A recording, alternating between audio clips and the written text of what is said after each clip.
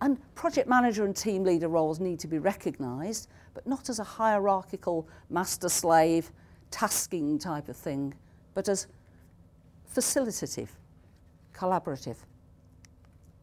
And then within the team, there are different skills. There are business skills, shown in orange. There are the technical skills and a variety of those, shown in green, and some kind of coordination from the sort of more management-y and facilitative roles are the things that are shown in blue. That's actually based on DSDM a turn. If you do something like Scrum, how many of you have come across Scrum as an approach? Okay, with Scrum, it's a lot simpler in terms of the roles. We tend to have a product owner, we'll have a Scrum master, and we'll have the guys that do, you know, the team. And much simpler, but what people have to do and tend to do in large organisations is actually to come up with something rather like this. In fact, I was in the States with some of the guys that, you know, sort of are still active in evolving Scrum, and one of them pointed to that and showed it to another and said, we need that. Okay, so, but we can learn from other approaches, we can pick these things up.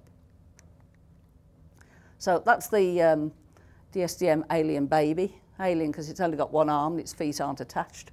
And we need teams which are the right mix of the right skills, including the business skills.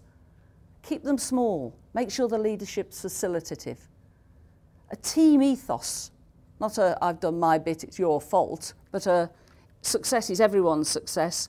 Failure is something, well, hopefully failure isn't something that we're aiming for, but it's something that we are all a part of trying to avoid and trying to improve the situation so that we don't go there. And the idea of personal responsibility and empowerment comes into that. So, in summary, some values. Focusing on the business. Okay? Prioritising what we do so that we don't compromise the quality by trying to rush to do absolutely everything. Let's do the important things, do them well, and do them in priority order. Okay? And communication, learning and evolving. All of these things within the Agile culture, but that we've got to get into the organisational culture if it's going to work.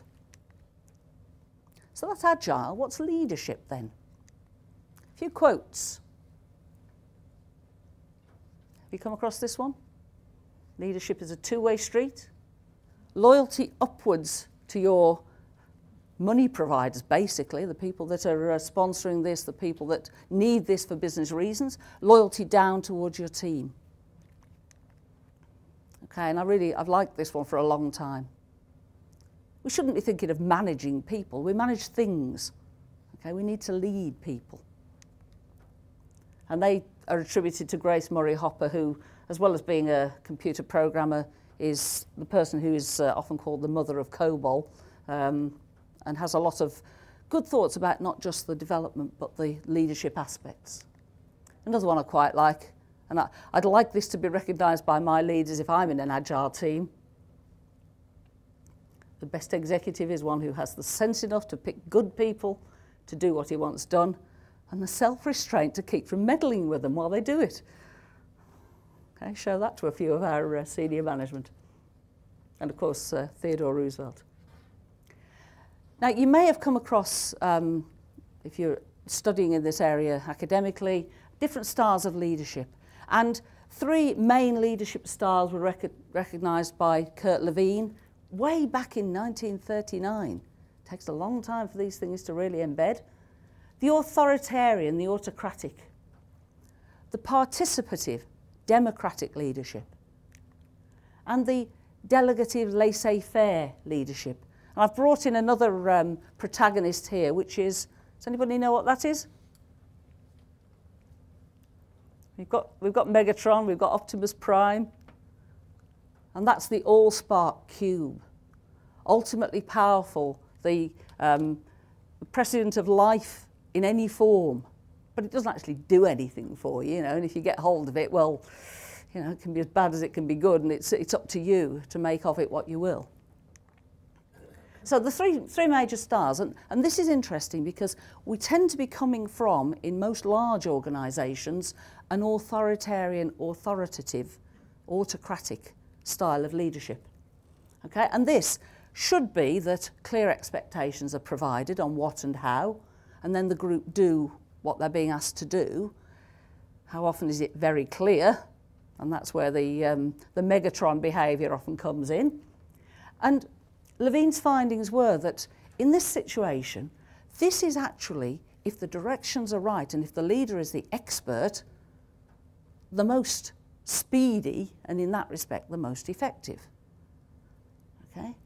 But the subordinates are less creative. We have one brain working instead of everyone in the team's brains. And this is where you get the blame. Well, I just did what I said, it was his fault kind of attitudes. So that's authoritarian, the autocratic style. The participative style, I'm likening this to Optimus Prime.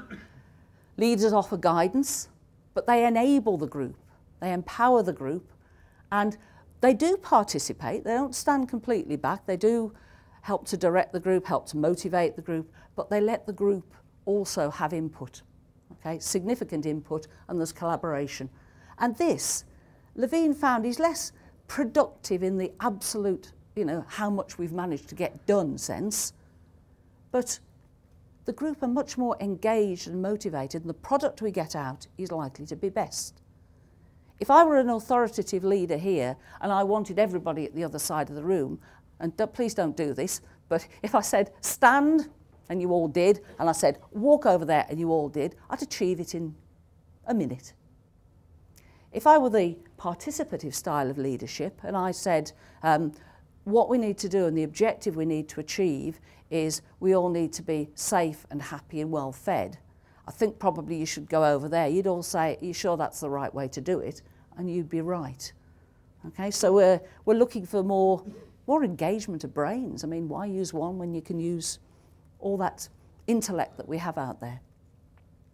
So the groups are likely to be more engaged and motivated. So in terms of effectiveness rather than just sheer productivity, this is likely to give you the better products.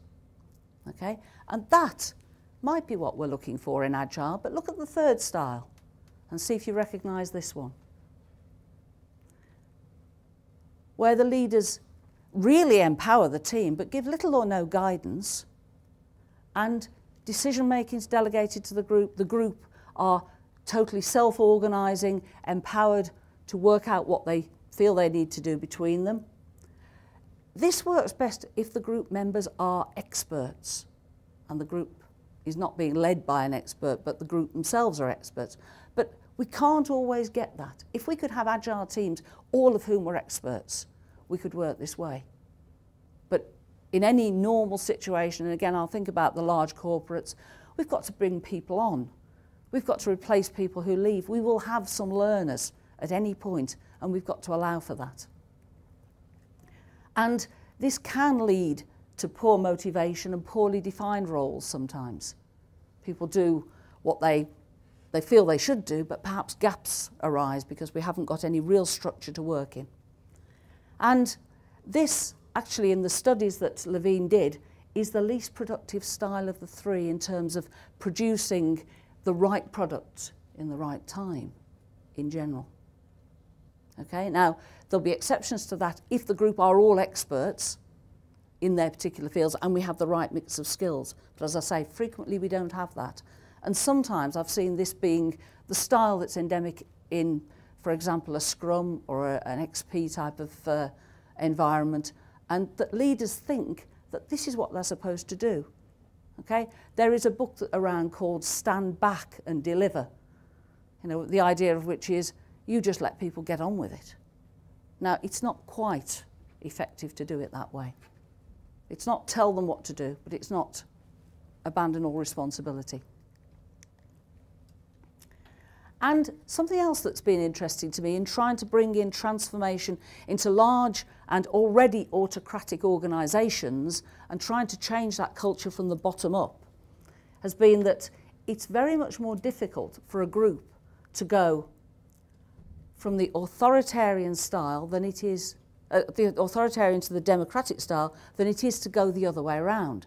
And that means that you'll struggle very hard to get people to be more and more agile, but as soon as they get a fright, they flip very quickly back into the authoritative style. Okay, so we have to work around this, and I think this is where our values of maybe trust, but courage, engendering trust to ourselves if we're the Agile team, having the courage to stand up to things that are being put to us and say, that will not work. Our personal responsibility, our collaboration, and respect for each other. So reminding ourselves of those things. But I've seen organisations struggle for a couple of years to get towards Agile, one fright, and they're straight back. You know, oh well, we'll just go back to telling people what to do. And of course, empowerment has to come from above. Otherwise, you think you're empowered, it's snatched away at the last minute. And what's the Agile leader doing? Sustaining the team culture. Okay? Enabling, facilitating communication. Keeping the teams on track if we're in the participative style. Protecting the team. Clarifying the objectives, but then enabling the team to get on with it. And making sure that we have the right skills, particularly the business involvement, which is a new aspect to our culture. And an Agile project manager, well, Agile projects need a different style of leadership because of the constant change that we're trying to embrace, because we are continually correcting course. And we still need to do things like monitor progress and keep that trust of the management above by showing that we are progressing and where we are very clearly.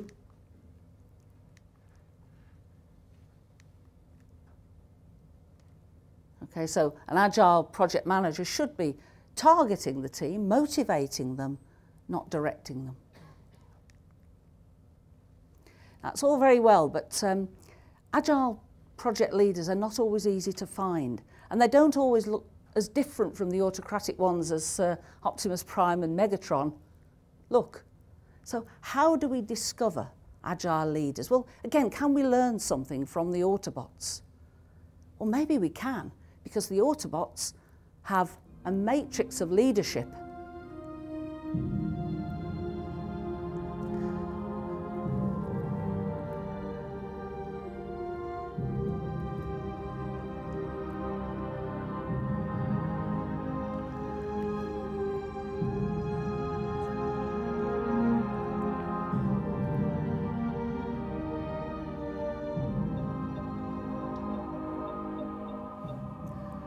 So the Autobot matrix of leadership, a talisman passed down through the ages, enabling us to turn Autobots into higher powered beings. Wouldn't that be nice? And wouldn't you be delighted to know that we have an Agile matrix of leadership? A talisman passed down from Agile leaders across the world. Work done in the US, the UK, all across Europe over the past few years to actually identify what are the skills and talents needed of our Agile leaders. And to open this matrix is to release a wave of power from the spreadsheet. Sorry, guys. Under a series of headings. And this is available to everyone. At the moment, the best place to find it is on the DSDM website, dsdm.org, which is going through a bit of a transformation at the moment. So if for any reason you don't find it, have a word with Katie or get in touch with me and we'll put you in touch with it. And it is a set of competencies. It really was worked out with people from the Agile Alliance, people from the DSDM Consortium, people from European Agile groups, the Agile Consortium there, and based on a lot of work over a period of 2 years to say what are the key elements of Agile and Agile leadership, what are the competencies we're looking for.